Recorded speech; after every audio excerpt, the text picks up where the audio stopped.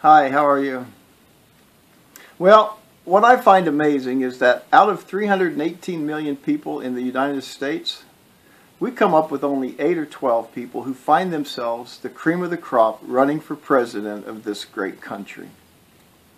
And what I find confusing is that no matter who finds themselves in the peculiar position of running as president, the rest of the 318 million people find reasons why their choice among those 8 to 12 people is completely capable of being president, and the other 7 to 12 remaining candidates are considered terrible individuals who should not have thrown their hat in the ring in the first place.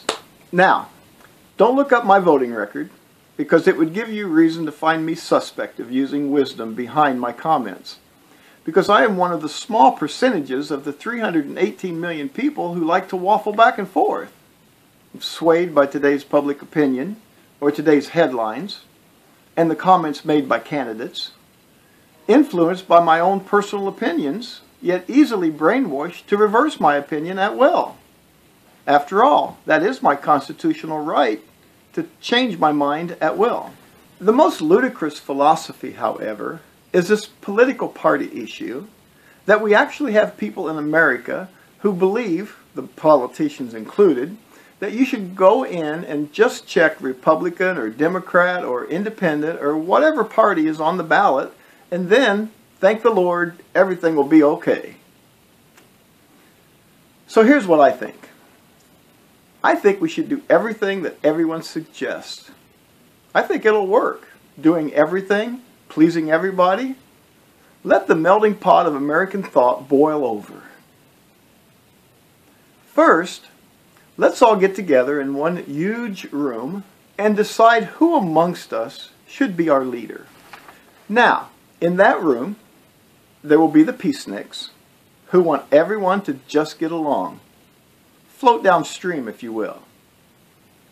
Next to them will be the gunslingers, who not only need to have weapons to defend themselves, but feel the need to defend the peaceniks who, in their great wisdom, are sitting very near the gunslingers because peaceniks aren't stupid. And very near the peaceniks would be the outlaw all guns advocates, who, because they aren't stupid either, sit within shooting range of the gunslingers, although the outlaw all guns advocates don't believe the gunslingers will be needed.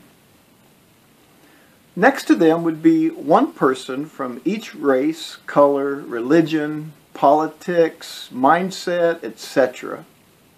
Now, none of those people would be allowed to do or say much. They could certainly have no weapons. They wouldn't be allowed to actually support any one person as their candidate, because it would cause a stir among us and they would be accused of prejudice or profiling or haters of humanity for not choosing someone else's candidate. And they might want to blame everyone else for their position at the table, this huge table that would not be confused as a banqueting table, including trying to start a grassroots movement to be moved to a place closer to, let's say, the gunslingers. And of course, there would be no need for law enforcement, too expensive for one, but also because this whole process is the American way, and Americans don't need laws. The gunslingers can take the law into their own hands if necessary, right? And while we're discussing the American way, I forgot to mention that no one is allowed to bring their wallets to this meeting, this election, because money can't buy love, and we should love our president, right? I would be the first speaker, by the way. After all, this was my idea.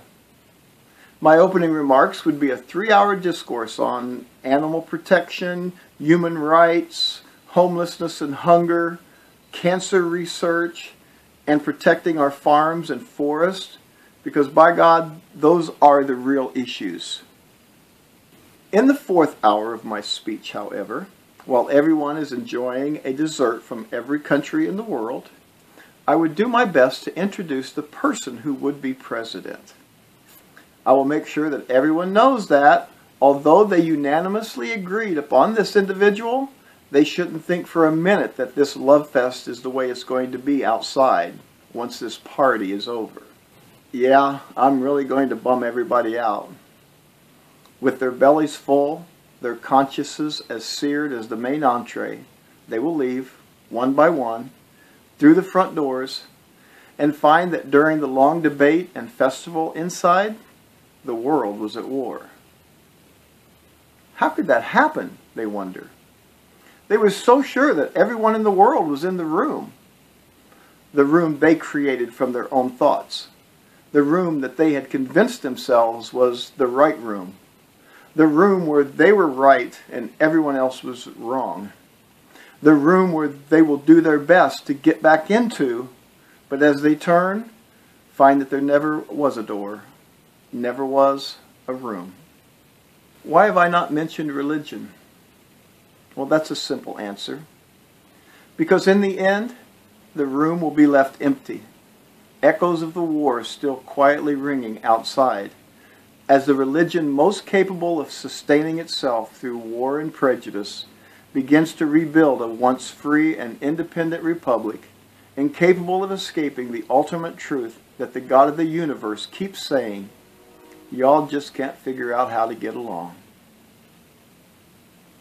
Finally, please don't ask me who the God of the universe is. It will just start another war. But I know.